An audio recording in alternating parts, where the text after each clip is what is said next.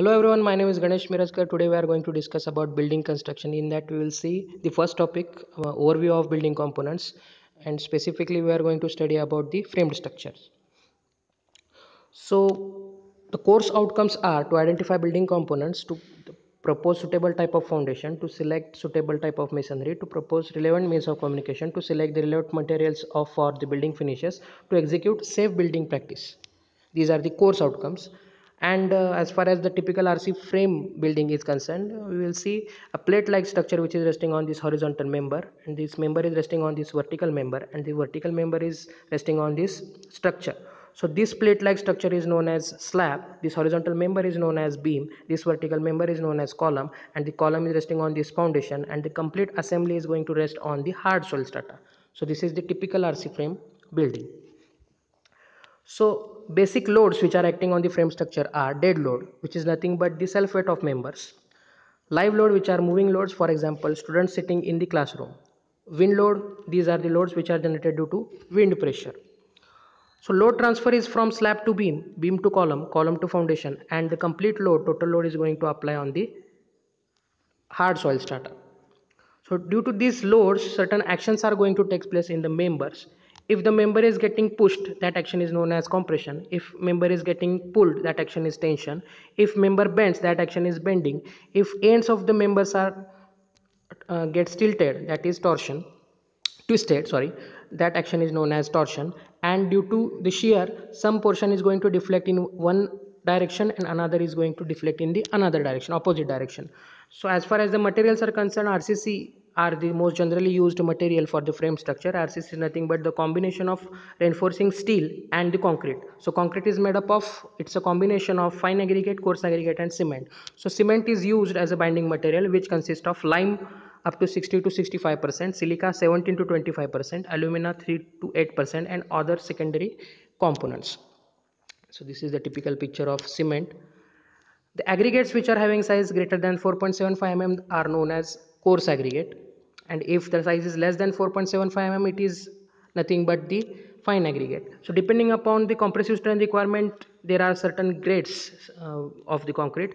For example, for M20, the concrete mix proportion is 1 is to 1.5 is to 3, means 1 part of cement, 1.5 parts of fine aggregate, and 3 parts of coarse aggregate. So we all know that the concrete is strong in compression but weak in tension, and steel is strong in compression as well as in tension. So where there are chances of tension, occurrence of tension, we are going to provide RCC steels. So again, steel bars are of basically two types, that is torch steel and mild steel. So depending upon the carbon content, if the steel is having low carbon content, that steel is having more ductility. Ductility means it will provide sufficient amount of warning before failure. The failure will not be sudden, and the concrete is we know that concrete is not going to provide any kind of warning before failure. Okay, next, if the beam is simply resting on the support, that is known as simply supported beam, and if one end of the beam is fixed, that is known as a cantilever beam. So due to the applied load, there are tension, there will occur a tension below the, at the soffit, or we can say that at the bottom fiber, and compression at the top fiber. And as in case of cantilever beam, there will be tension at the top fiber and compression at the bottom fiber. We know that where there is a tension, we can go for the RCC, supplement of reinforcement steel. It is the reinforcement of steel. This is the typical type of flexural failure. Flexural cracks are there, and due to shear, there are shear cracks. So to take care about the shear, we are going to provide the stirrups. These are the loop like structures of steel. Okay, and if we are going to continue the reinforcement by overlapping, that is nothing but the splicing, and this portion is known as lap length. And due to anchorage effect, to transfer this load from beam to member, certain amount of additional length of steel is required, embedded length. So this is known as development length. So it is required from at the corner joint of beam column and as well as column foundation.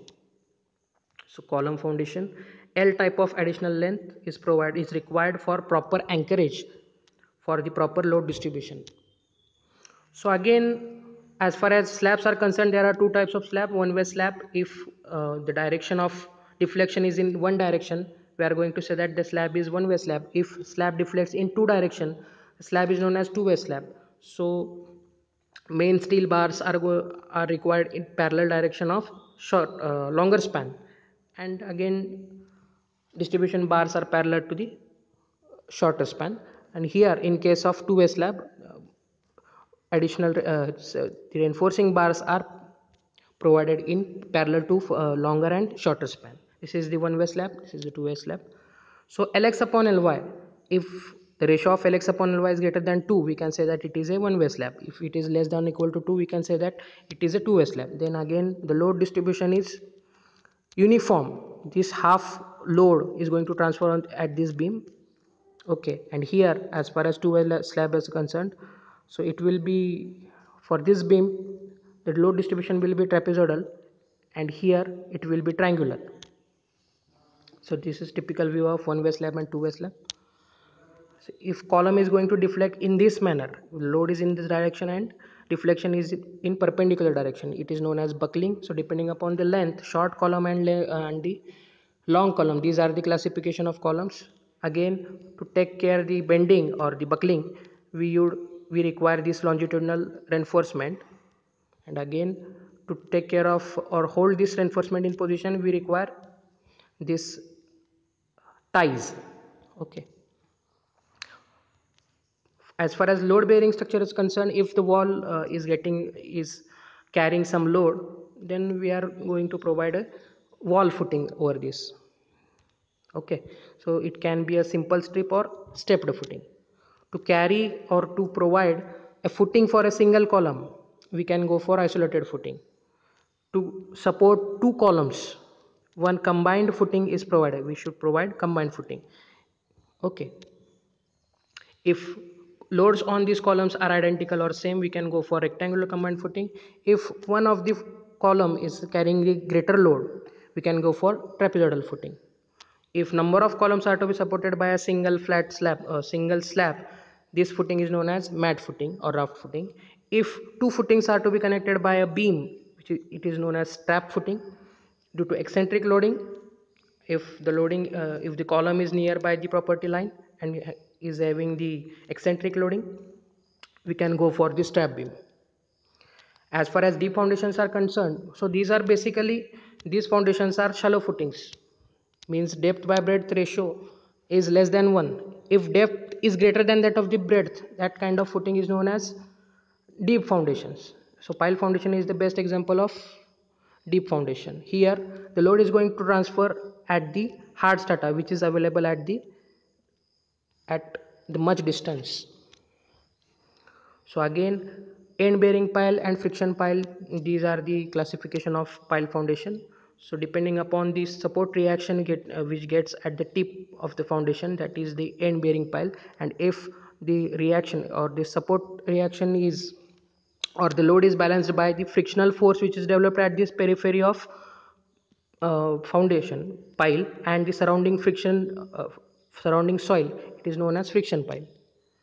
Again, if the uplift pressure is acting on the structure due to air or water, we should have anchorage effect, so that hence for this purpose we are going to provide under rimmed pile foundation. So this is the under rim pile foundation. So there is a question of types of foundation, so we can write all these things. Thank you very much.